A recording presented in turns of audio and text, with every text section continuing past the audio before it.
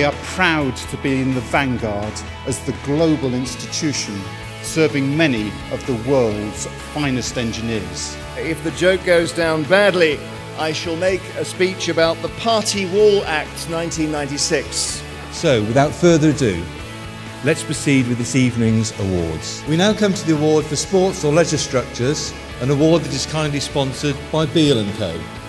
Please welcome to the stage to present the award, Anthony Smith. Beale & Company is a niche commercial law firm which specialises in advising the construction and engineering industry in the UK and overseas.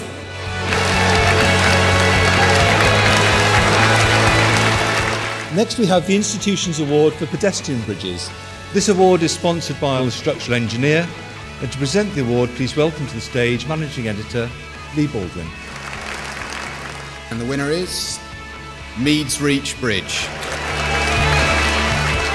This evening's award is kindly sponsored by Griffiths and Armour. The winner is the John Hope Gateway by Buro Happold.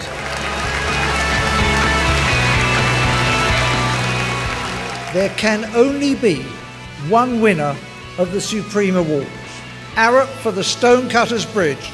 The Institution of Structural Engineers is, a very well-known institution, a very well-respected association of engineers around the world, and so to be recognised by them is very important for us. The great thing as a global institution, the fact that we had then got with entries not just from Europe but from other continents, winners then from America and from New Zealand, that we truly are then the global institution. It's nice to go to a ceremony where people who are in the audience listen to the whole thing, because I think they were genuinely interested in what was being talked about. It's been a fantastic evening. There are still people here, not in the bar, but actually talking as to it is here and it is with the fraternity of structural engineering within the actual hall.